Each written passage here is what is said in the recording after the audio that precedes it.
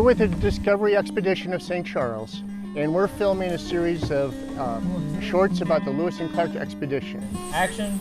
Oars prepare. What we're doing is we're taking excerpts out from the journals, directly from the journals. We have so many people, they don't realize how much Lewis and Clark changed the history of the United States. My impressors is around my back. In this episode, we're focusing on the change of command from one sergeant who had died of appendicitis, the only person who died on the expedition, to the new sergeant, Sergeant Gass. It looks good here. Yeah.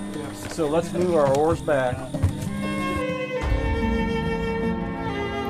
At the end of the year, we're going to have probably about 10 episodes. So the objective is to put this all together in episodes that can be viewed on the internet and for remote educational learning.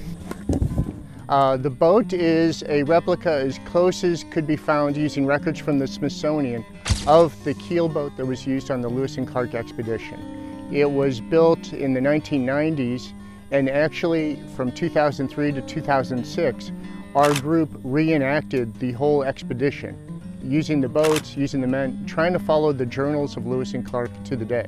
It's very rewarding to most of us because we've all got a passion for this thing and trying to teach history.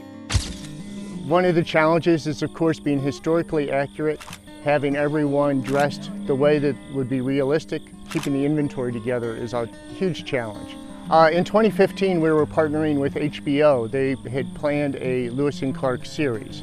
And so this boat and our other two boats went up to Canada. We're having internal problems and the movie never came out. But we also wound up with a lot of the props, uniforms, and other gear from the HBO shoot. What we're trying to do is get some of the younger guys involved and see if we can get them interested in history, because when I'm gone, who's going to talk about John Coulter and Beaver and stuff like that? So we're trying to educate some of the younger ones because it is part of our history and very important. We're just extremely proud to be carrying on the living history of Lewis and Clark. Oars salute!